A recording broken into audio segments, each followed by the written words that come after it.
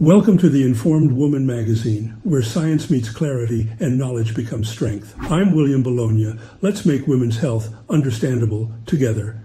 What if a silent ovarian cyst could quietly reduce your fertility long before you ever consider surgery? Endometriomas, often called chocolate cysts, form when endometrial-like tissue grows inside the ovary. They affect up to 40% of women with endometriosis.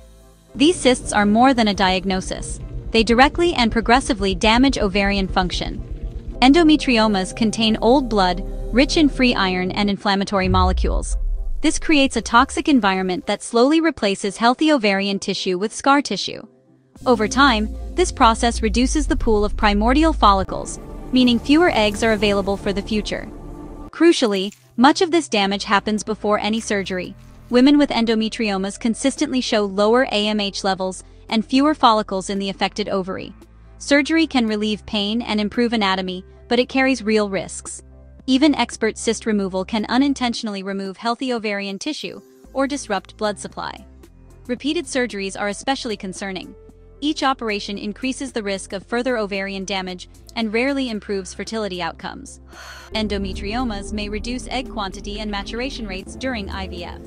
But implantation and live birth rates are often comparable once embryos are created. Because of this, many guidelines now favor assisted reproductive technologies over surgery, especially for women over 35 or with reduced ovarian reserve. Fertility preservation, including egg or embryo freezing, is increasingly considered before surgery or when ovarian reserve is declining. Endometriomas are not just ovarian cysts. They are a progressive disease with long-term implications for fertility, autonomy, and quality of life. Early, individualized fertility counseling can make all the difference.